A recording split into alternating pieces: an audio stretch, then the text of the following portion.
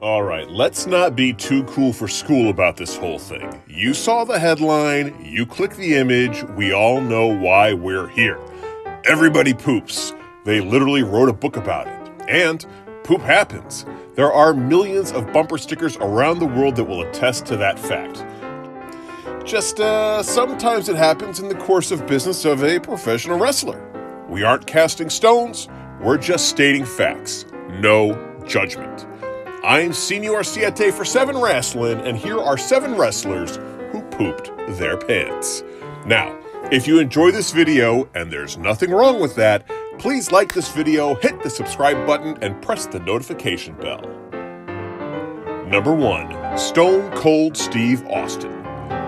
Now this is what we're talking about. If the most successful athlete of one of wrestling's most successful eras can admit to filling their trunks, then anybody can.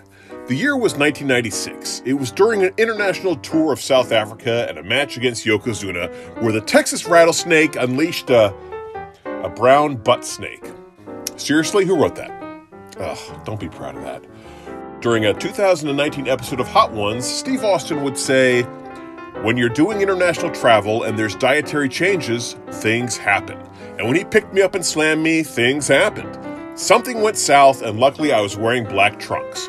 I was laying there on the mat and I had just crapped my trunks." Austin would immediately call for the match to finish and then retreat to the back to take a shower. Probably a couple showers. Number 2. Vince McMahon.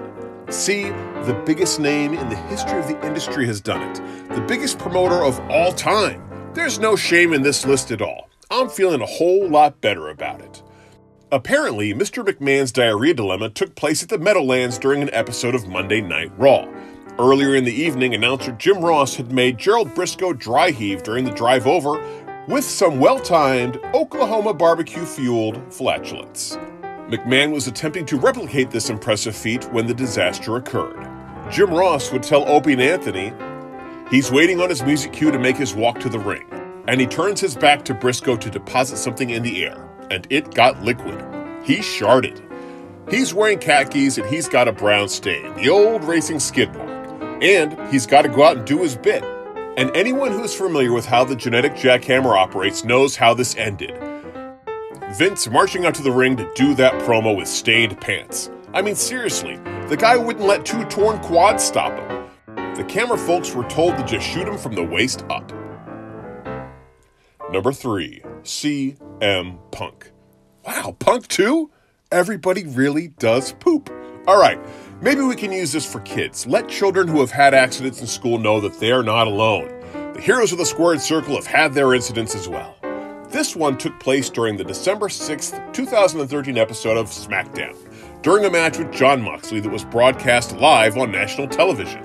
Apparently Punk had been having health issues, and the WWE's medical staff kept giving him antibiotics. CM Punk would describe the incident to his best friend forever, Colt Cabana, during his Art of Wrestling podcast. Doc's like, "Oh, you're sick. Here's a Z-Pack. They Z-Packed me to death. So much so that in December I shit my pants on a SmackDown. Because that's what antibiotics do to you, right? Like, it's f***ing funny. I shit myself. I was laughing. Vince was laughing. Ambrose was laughing. Ironically, this is only the second most disastrous thing to happen on a night where Punk has wrestled Moxley. Number 4. Andre the Giant. The 8th wonder of the world was rumored to have once drank 119 beers in a 6-hour period. That is insane. How many do you think an average human could consume? 10? Maybe? I don't know. I'm only bringing this up to put it in perspective how you had to take what the average person was capable of and then multiply it by 10 to get the kind of numbers that the Giant was capable of. Now, take that logic from beers and apply it to poop. Probably a lot of poop. That's what we're saying. Are we being too vague here? Alright, imagine Laura Dern elbow deep in poop. Anyhow, the year was 1992, the location was Mexico, and the culprit was a mix of a stomach virus and Andre the Giant's pre-match drinking. The unfortunate victim? Bad News Brown. During an interview with Title Match Wrestling, the master of the Ghetto Blaster Enziguri would describe the incident like this. He shoots me across the ring and he says, "Big ass, boss," and he gives it to me, and all of a sudden everything is wet. I'm lying in the corner and it's all over me. I fell out of the ring and I'm about to puke. Yeah, man, we can all relate to that emotion there, Bad News. Oh, and if you think I'm going to make a joke about Bad News Brown getting covered in Bad News Brown, well, we're far too classy for that. Number 5, Jake the Snake Roberts. I know what you're thinking.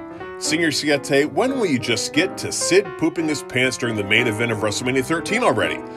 I'd love to, but in all of my research, I haven't been able to find any interviews that verify that the Psycho 1 dropped a tombstone of his own. So, we'll have to settle for someone who has no problem admitting to some of the worst behavior imaginable. I'm of course talking about the Keith Richards of professional wrestling, Jake Roberts. A fan reached out to the Snake to ask if he'd had any in-ring accidents on Cameo, and he got this reply. Really? My pants? I'm a professional man. Of course I've shit my pants. Several times. Proud of it too. Wow. With the laundry list of deprived things Jake Roberts has done during his life, that's almost endearing. Almost endearing. Let's not go crazy with this thing. Number 6, Darren Young. Wow, this list is quite a who's who of wrestling legends, but even lesser role players can have their run-in with the Brown Menace. In this instance, Darren Young, former tag team champion and Nexus member, did the do in the middle of a tag match against the Wyatt family. The former primetime player would describe the incident to TMZ like this. Me and Titus, my tag team partner at the time, were wearing these baby blue tights. In the match, one of the Wyatt boys slammed me so hard that I sharted my pants. I was so embarrassed I never wore those tights again. Wow, and until now he was most memorable for looking like John Cena. I guess he's the best we'll do, because the master of hustle, loyalty, and respect would never. Number 7, John Cena. Oh, I guess he would. Wow, now that we've reached the end, I'm super impressed at everybody in professional wrestling who's done this. All we're missing is like The Rock and Hulk Hogan, although Hulk Hogan's story would probably be something like, I was on my way to audition to play bass for Metallica the day after I slammed the 4,000-pound Andre the Giant, and all of a sudden I was sprinting for the bathroom, brother. But I digress. The man with a PhD in thugonomics would describe his unfortunate incident in an issue of WWE magazine. It was in Winnipeg, and I was wrestling Scott Steiner, with Bull Buchanan as my lackey. I got food poisoning and thought I wouldn't be able to wrestle, but went out there anyway. I took a DDT, rolled out, and the timekeeper was there. I looked him in the eye and said, "Where do I puke?" And he said, "Under the ring." So I went under the ring and puked, and everybody knew it. But as I was puking, I crapped my pants. Luckily, it was at the end of the match. Fortunately, this all took place under the ring where you couldn't see him. Wow, wow, wow, wow. Well, we made it through this mess. Good job, team. Did I miss any other bowel movement memories? If so, please leave them in the comment section below. Or don't, maybe we won't hear them. Nah, we want to hear them. Alright, please like this video, hit the subscribe button, and press the notification bell. Until next time, I'm Senior Siete for 7 Wrestling. Bye-bye!